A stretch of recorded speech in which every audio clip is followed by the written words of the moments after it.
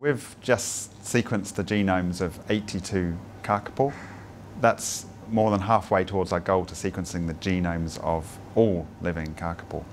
Now, the genome is the set of all genes in an individual, so with all of the genomes, we will have a complete genetic map of an entire species, and that's something that's never been done before for any species. It will help us to tackle some of the really big issues for kākāpō, the things that have pushed them to the brink of extinction, the things like infertility, which is a big worry of ours at the moment, disease too. It will help us to understand why some individuals are less fertile than others, why some individuals may be more susceptible to disease. It will tell us hopefully how old kākāpō are. There's something we don't know yet at the moment, how to actually age a kākāpō.